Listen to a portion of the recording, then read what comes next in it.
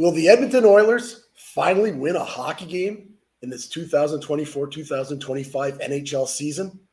Or will the Philadelphia Flyers give them the fourth loss to start the season? Don Buster here, and we have a breakdown of this Philadelphia-Edmonton game coming right up. Just want to let everybody know we'll be doing free play videos, so you want to subscribe to WagerTalk TV. Give us a follow at Don_Buster, and make sure you hit the like button on these videos, as it'd be much appreciated. Right now on the WagerTalk live odds page, which you can find on WagerTalk.com, we have Edmonton as a 230 favorite with a total of 6.5. Now, this will be the Flyers' third game of a 4-game road trip, and they are 1-1 so far. They've been playing pretty decent hockey, so the Flyers could be a live dog here, especially the way Edmonton has been playing so far to start the season. Just haven't been playing that well at all. However, in saying that, this will be the Oilers' fourth home game. They've lost the first 3, but I believe it could be Philadelphia could be a team that could help Edmonton here, at least get that offense going, because their offense has been terrible. But again, I do not want really any part of this game, especially laying Edmonton at 230. That's just crazy. I know people will say, well, Buster, you know what? Edmonton can't lose 4 games in a row at home. Well, yeah, they can. People were probably saying they couldn't lose 2 games in a row at home, and then 3 games. So, yes, it's the NHL. It's early in the season. Upsets are happening all the time. Just ask Colorado last night as they got hammered to lose their 3rd straight game.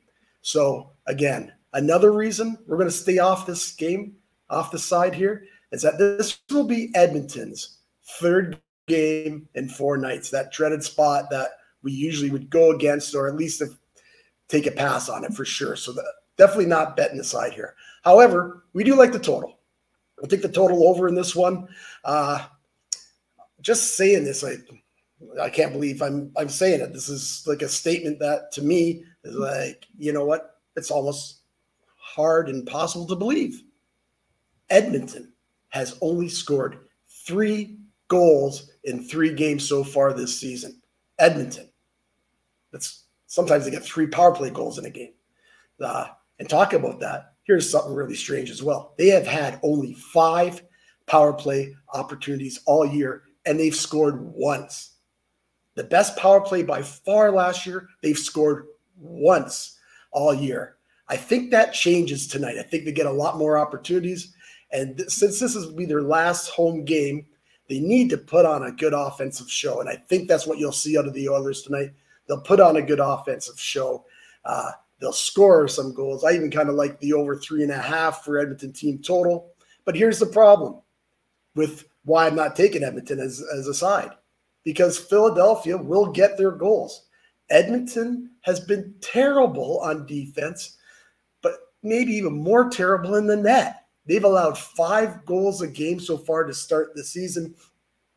And just an example, last night with Colorado, they've struggled on the defensive end, allowing all kinds of goals. Well, nothing changed last night for Colorado. They allowed 6 more goals last night, and I see Edmonton allowing some goals here. So for me, the way to go is on the over in this game between Philadelphia and Edmonton.